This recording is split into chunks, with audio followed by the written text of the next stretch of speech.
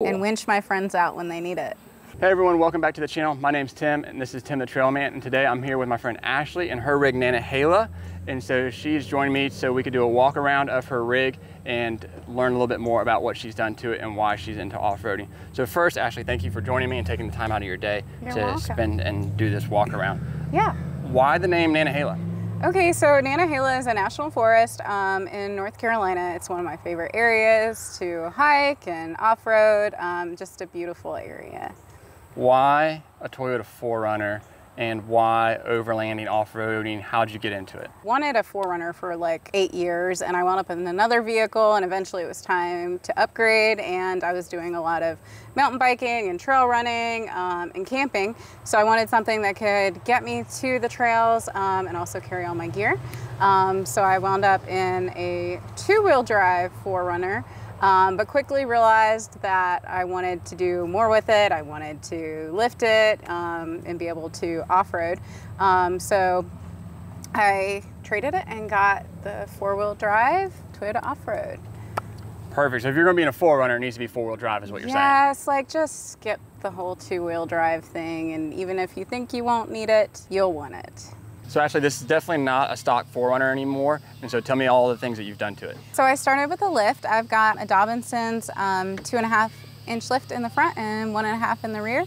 With the lift, I got KMC wheels and Trail Grappler mud touring tires that are 285s.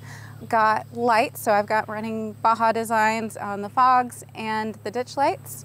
Recently, I got a Sherpa Crestone rack, which I love. And I also am running an ICS Fab dash with ram mounts on the inside so I can run Gaia and see everything. Like, I realized I really needed something when I was on an overlanding trip through the Blue Ridge Parkway, and I was trying to pull up on my phone and it was kind of dangerous, and I was like, yeah, I'm not going to do this again. I'm going to splurge for a dash. So everything's right there and hands-free. Out of everything that you've done to it, what would you say is your favorite mod? Ooh. I mean, it sounds kind of simple, but just the lift and the tires made the biggest difference. Okay. And I love the wheels that I chose, and so I'm really happy with that. What are your future hopes and dreams for mods of Nantahala? Yeah, so the first thing I definitely want to do is get sliders. I also, when I got my lift, I got heavy springs in the front so I could put a low profile bumper on it. So those are definitely my top two on my wish list. So Ashley, what would you say to women that want to get into the hobby of off-roading? I would recommend just finding a really good community, either online if there's not one in your area, and just like plugging in with women's groups if there are any near you.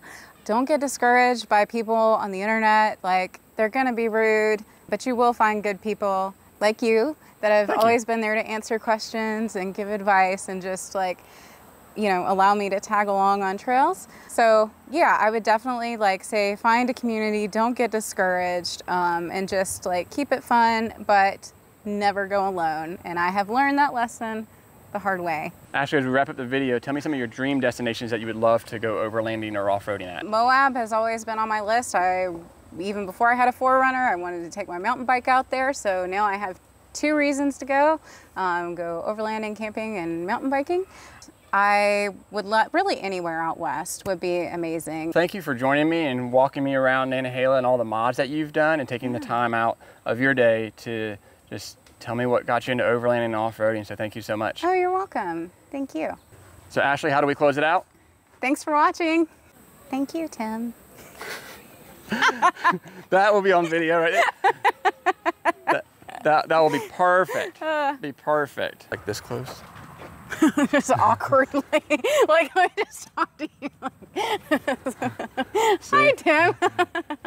So Ashley, literally sweating as we go. You're doing great. Like really short next to you from this angle, but that's okay. You must be so funny. I want to like rewind that. You think I'm gonna be any less awkward?